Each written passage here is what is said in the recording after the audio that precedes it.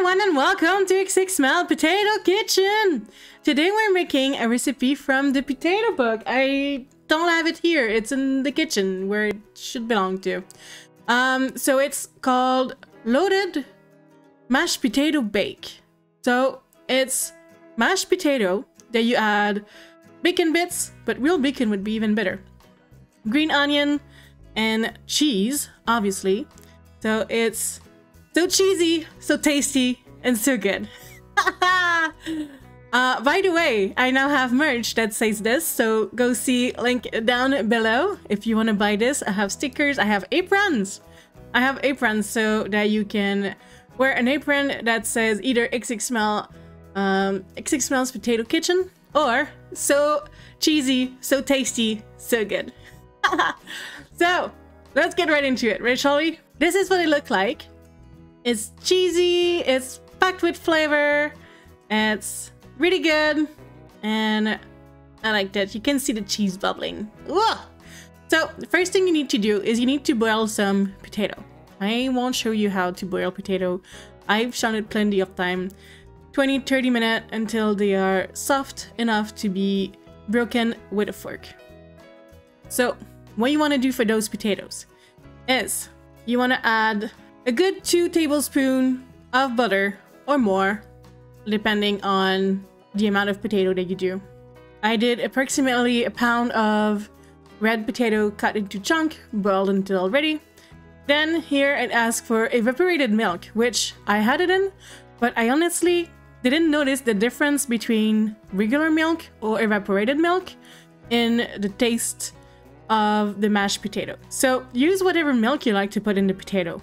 Then you want to mash the potato with only the milk and the butter so that they get really smooth and then you can really control the texture of the potato. Once you're done mashing the potato with the milk and the butter, you want to add the spices. Here I added a little bit more milk before adding the spices just because I felt like the potato were still too chunky. Chunky is a good term, chunky. So I added a tiny bit more evaporated milk, added some green onion, 1 teaspoon of garlic powder, 1 teaspoon of chives, salt, pepper to taste, but a lot. And then I added maybe approximately half a cup of cheese into the potato. And I started mashing all of this together until I get a smooth texture from all the elements combined. Here I added even more salt and pepper because I felt it needed more. And then I added the bacon bits. Mixed everything together, then put that into an oven-safe dish. This one is from my mom. I like it very much. And it filled pretty much this whole dish completely. Then what you want to do is you want to make sure that the potatoes are smooth. And I've put a chunk of cheese in the middle because it was a big chunk that I didn't grate because I didn't want to grate my finger. And I added the leftover cheese. So total of cheese around 1.5 cups to 2 cups. But if you're not sure, just do 2 cups. More cheese is better. Added more bacon bits on top. A little bit more green onion.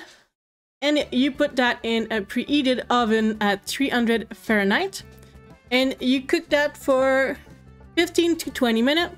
Or what I did is I cooked for 5 minutes at 350 Fahrenheit. And then I wanted it to be ready, so I put it to broil for another 5 minutes. Until the cheese was all melted and golden.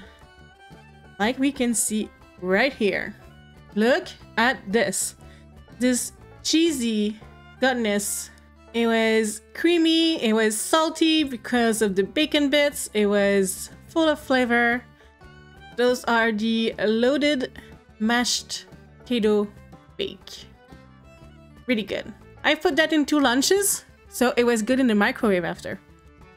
It's good to know sometimes. So that's today's video. I hope you guys enjoyed it.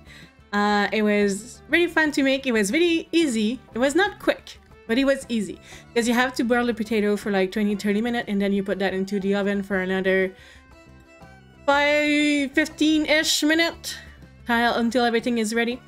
But it was good. It was a good meal. I would do that when I would receive people over to be like, look at those fancy mashed potato, like you want to show off or something. But for a regular night day, I just want quick potato.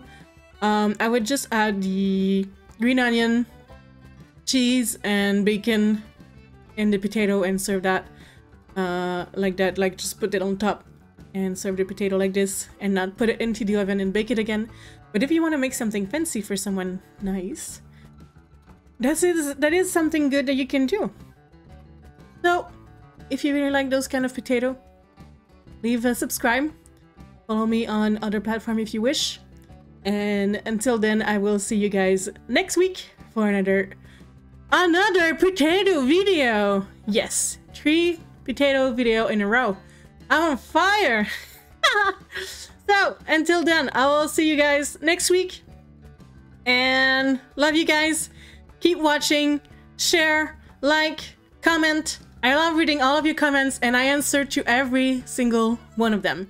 So make sure to leave a comment. I will answer and I will be happy to find something to answer. And if you want to chat even more with me, join my Discord. See you later. Bye bye.